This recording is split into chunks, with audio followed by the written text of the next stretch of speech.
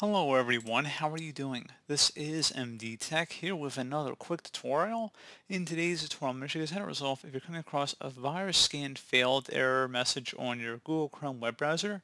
So if you're attempting to download a file and it's not letting you, and in today's tutorial I'm going to show you guys how to hopefully resolve that without too much of a hassle. And we're going to go ahead and jump straight into it. So we're going to start off by opening up the search menu.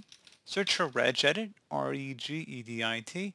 Best result should go back to registry editor. Go ahead and right click on that and select run as administrator. If you receive the user account control prompt, go ahead and select yes. And now before you proceed in the registry, I would suggest you create a backup of it. So if anything were to go wrong, you could easily restore it back. So in order to create a backup, all you have to do is select file and then export. File name, I'd recommend naming it the date in which you're making the backup. Set export range to all and save it to a convenient and easily accessible location on your computer. And if you ever need to import it back in, all you would do is select File and then Import and then navigate to the file location. So again, pretty straightforward. And now we're ready to begin. So we're going to start by double clicking on the HK local machine folder.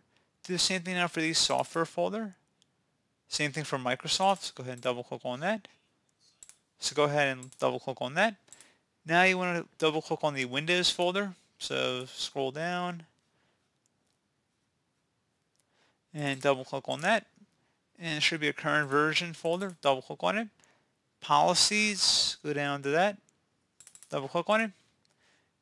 And now there should be an attachments folder. Just go ahead and left click on that one time.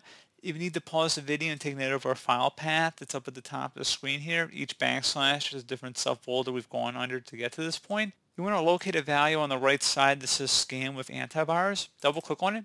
Set the value data to 1, so delete whatever is in there. Type the number 1.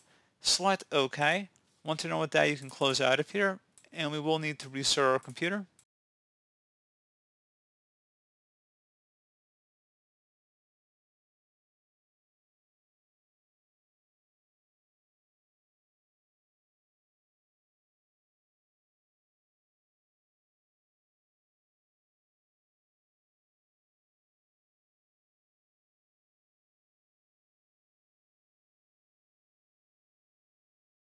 So there you go, guys. Should hopefully have been a pretty straightforward process. And as always, thank you for watching. Do hope I was able to help you out, and I do look forward to catching you all in the next tutorial. Goodbye.